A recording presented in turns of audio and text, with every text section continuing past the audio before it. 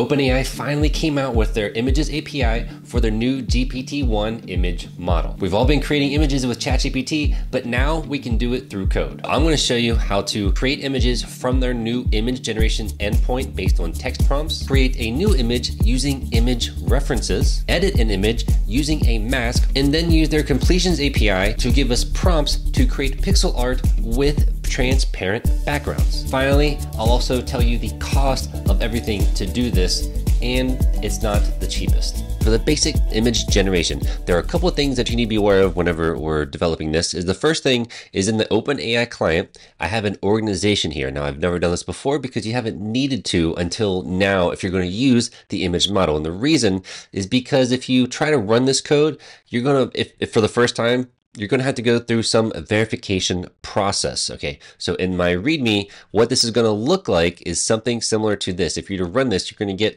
a permission denied error. And that's because you need to go through some organization verification to use their GPT Image 1 model. So you're going to go through this, you have to give it some form of ID. And once you do that, it just takes a couple minutes and then you will be able to have access to this model to now use their API.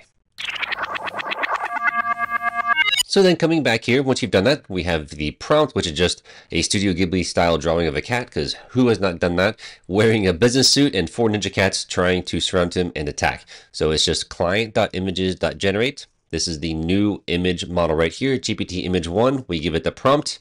We're going to decode this, and then we're going to save this as cat.png. And all of this will be under the OpenAI Image Gen folder in my GitHub in the description below. So whenever I go to run this, okay, it finished, it output the cat PNG, and let's see what this looks like. I mean, this is pretty good. Honestly, still compared to the last model, this is absolutely amazing. This may not look super realistic, but I actually really like it. And now what I want to be able to do is create a new image using image references. So I'm going to take these 4 images here, just different types of soap, lotion, whatever, and I want to have a prompt to the new image model, and I want to create a gift basket from all of those images. So we're taking 4 images and we're going to create a brand new one that's going to be using those images as part of that new image. And how this works is a similar way. We have OpenAI. Make sure you have the OpenAI organization and your key. And the prompt is, I want a photorealistic image of a gift basket on a white background. And this time it's client.images.edit. Okay, so this is the edit part of the API. We're going to give it, again, you have to use the GPT Image 1 model if you want this. And this time you can give in a list of images. So I already have all 4 of these images. Okay, right here in the images edit. So you'll have these, so you don't have to download them as well. That's in my GitHub. We basically give it the prompt that we have up here. And again, the output from the API that we care about, the output property, is the B64 JSON. We're going to decode that, and then we're going to save that as a giftbasket.png. Okay, so I just ran the image editing Python file. And again, this took all 4 of these images. So we have bath bomb, body lotion, incense kit, and soap. And then it created a gift basket PNG from those. So if we make this a little bit bigger, okay, so body lotion, incense kit, the soap, and then the soap and bath bomb. Okay, that's amazing, right? And this looks really good. It's all on a white background, like I asked it to. There's a relax and unwind that was part of the prompt as well. I mean, this model is absolutely amazing. Such a huge leap from the last one. All right, so now for the third way that we can use their API, and this is actually the second way to edit images.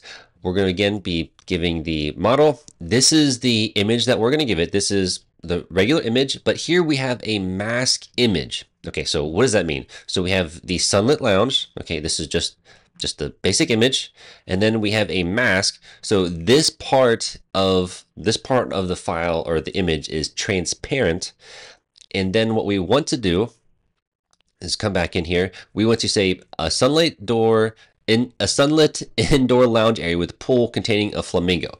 So the part of the image that is transparent, we basically want to replace that with the flamingo. Okay, and then everything else is the same.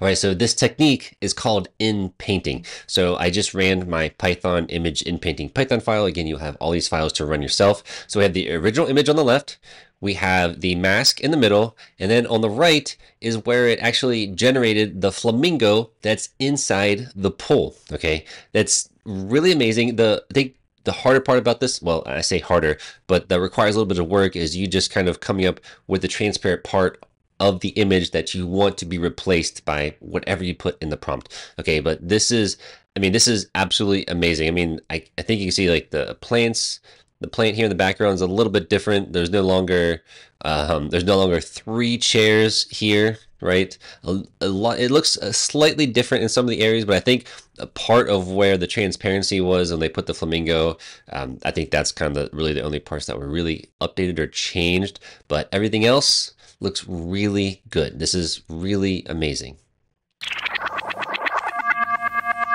Okay, and for the last way to use their image API that I'm going to show you is through transparency. What this means is that basically you can have it create an image, but with a transparent background through this property right here. So when we go to generate the image, you're just going to pass in this background equals transparent. But we're going to take this a step further, and we're going to do more with this.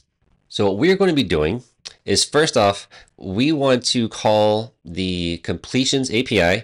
We want to create 5 different pixel art style hats for my indie game. That's what I want to do, right? And it's going to be something similar to Stardew Valley. So essentially, I want to create 5 different pixel art, have it give me 5 different essentially prompts to create pixel art with the transparent background, and also give me the name of the file. Okay, while it's running, I just want to go through this again. I think there's a couple things you do need to know here. Is that I first off in the text generation, I have it giving a pixel art image prompt list as the response format. So I want to have a list of prompts. So I want each one to be the image prompt and the image name. Okay, so we're going through each of these image prompts, right? We're just getting the parsed message from the completion API. So for each of these image prompts, I want to generate a pixel art style picture of the image prompt. And then when we go to save the image to the file, I'm retrieving the image name.